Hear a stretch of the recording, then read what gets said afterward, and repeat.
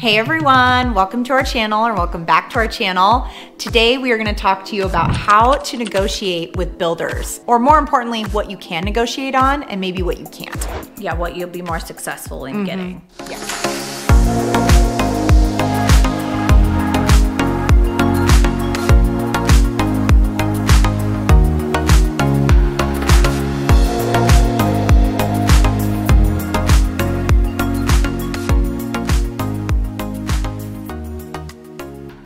So we are licensed real estate agents here in the state of Colorado.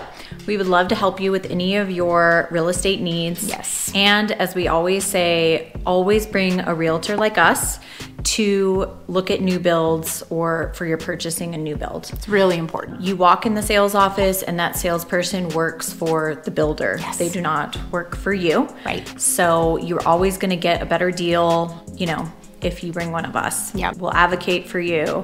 And we know all the different builders, Yep. what they have going on, different deals, Different incentives, and all kinds of goodies. Yes, and a lot of this is how to negotiate and what you can get out of builders. Yeah. The only real answer is it depends. It depends. It's very situationally based. It depends on the builder. It's about timing. Yep. Not only like the time of the year that you're looking to purchase, Yep. but the timing of the builder. Community Yes. in general. Yes. So point number one is timing. If you go to a community where the builder has just started, you know, they've just broken ground, they're Yep. building a new collection or Right. a new, you know, they're just starting out. Right. Typically the prices, that's when they're gonna be the lowest. Yes.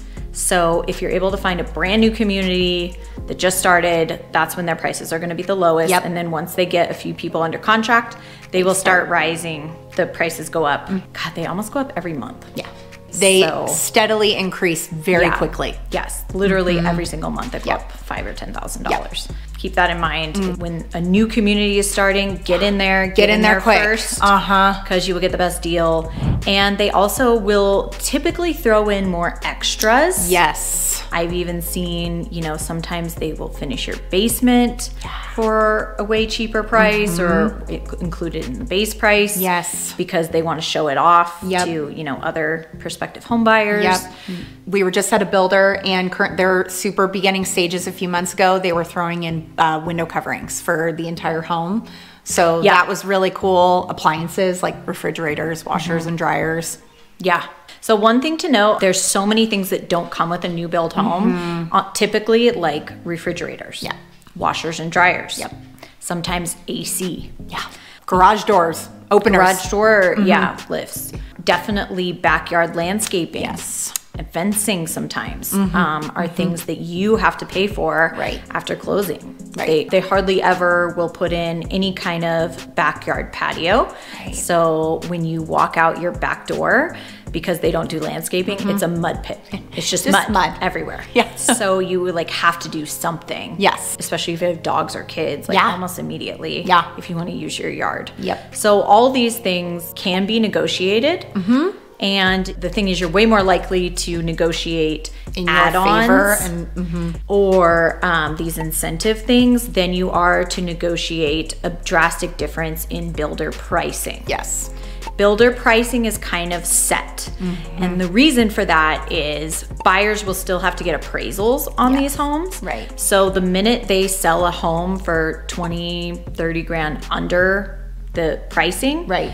then it lowers the value for all the whole homes, community. Yeah, the homes that they sell in the future. Right. And makes it harder for them to get that price. Right. So they will almost never drastically reduce their prices for that reason. Right. I have negotiated, you know, within a few $1,000s Yeah. for a lower price. Right. But you're better off to negotiate things like, you know, throwing in a refrigerator. The add-ons. That's $2,000 right there. Right. Washers and dryers, that's $4,000. Right. Upgrades in finishes. Yes. You know, you go to the design, some builders will give you like a design center credit where you go to the design center and they'll give you $15,000, $20,000 in a credit. Fancy kitchen backsplash. Yeah, so you can add, you know, the nicer flooring or the stone countertops. Right. Things like that. Right. Is where you're going to have more success in negotiating with Definitely. builders. Definitely. And then on the flip side of that, we mentioned, you know, really early in the building process, they're just breaking ground is obviously going to be that time where you can kind of negotiate those add-ons. But also at the very end of the community, kind of closing out, and quotas, like they have like 3 homes left that they need to get rid of. Then you can kind of come in and you'll have, you know, you can get maybe a little bit more bang for your buck essentially, and have more negotiating power. But that middle time frame, it's going to be harder. Yeah. Like Lauren said, when they're closing out a community and they want to, you know, just get everything sold, they want to move on to their next project. Right. They're going to be more willing to negotiate prices down and things to get those homes sold. Yes. So again, timing. Timing is really everything. Timing is everything. Mm-hmm. And timing, it also goes for not like how the age of the community, but it also goes for the time of year. Seasons. Mm-hmm. Mm-hmm. So we've heard builders work on quarterly, and they need to make certain numbers per quarter. Right. So if you go towards the end of a quarter, you have a higher chance of them, you know, being a little more willing to give things. Mm-hmm. And I know definitely by the end of the year, if you go in November and December is when I have seen the best deals and free add-ons. Yes. That builders are like almost giving homes away in December. Yeah. Even December's your time that's frame. when you see like some drastic price drops, even things like that, because they are trying to get inventory off their books for the year, for the next coming year. So you will get a way better deal if you go towards the end of the year. Yes. And I feel like that segues great into our next point, and that's asking about earnest money. Yes. So one thing to note, when you sign a builder contract, you always want to ask and pay attention to see if the earnest money is refundable. Right. So earnest money is when you pay up front. It's typically like $5,000-$10,000. You pay up front as like a placeholder. Yeah. And it goes towards your closing costs, right, or your down payment or whatever in the end. It's not like an extra fee. Right. But it can be non-refundable, especially if you start from a dirt start, they call it, on a new build, which means you pick your lot and you're going to pick like your finishes and everything. That can be 9 months from the day you sign that contract until you get to move into your house. It's like 9 months to a year. Right. So if you give that $5,000 when you sign the contract, and then if anything happens during that 9 months, which can be a long time, you cannot always get that earnest money back. You will lose if you change your mind. If you lose your job. If you change jobs even, like if you get a job out of state, they don't care. Or if interest rates do a giant increase and you can no longer afford the payment. Right. Like these are all changes where you may have to forego your earnest money and walk away from it. So it's always good to make sure you know if it's refundable, what dates it's non-refundable by, and if you can get that earnest money back. All builders are a little different on it, and you know, again, it's negotiable sometimes, and not others. And sometimes it's not. Always know that, because it can be $5,000 or $10,000 that you lose.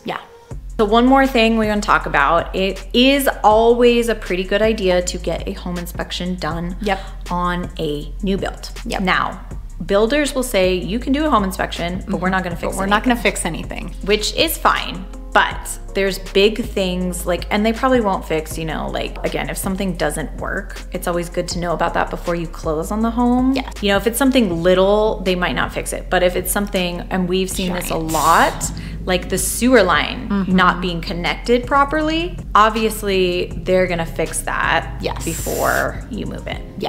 And that's probably the biggest thing. Even if you don't get a full-on inspection, get at least a sewer line scope, because I've seen it time and time again, and with other colleagues, that the sewer, they don't connect those correctly, or they're not connected at all.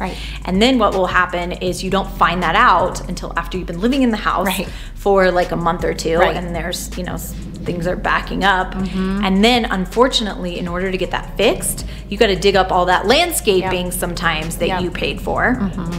And then you not only have to, you know, figure out the sewer line fix, and some of that might be under the builder's warranty, but the landscaping's not. Nope. So then you got to pay to have it all of that torn up and then put right back in. So always recommend getting a home inspection or very, you know, at least a sewer line scope. If there's any big ticket items that need to be taken care of, and hopefully by the builder before you close, it's good to get it checked out before you move in. Yes. You know, and that just gives you more negotiating power, obviously. Absolutely. It's much easier to negotiate fixes with builders before you close than after you close. Yes. So just remember that. Very good key takeaway. Again, bring us with you. We're pros at this. We've done it before. We know a lot of the home builders. We know their sales associates. We know what builders will go for and what they won't. So we would be happy to help you score the best deal. Definitely. Call us, text us, email us. You'll always get one of us. And hit that subscribe button. We put out 2 new videos every single week. Yes. And we will see you on the next one. Yeah.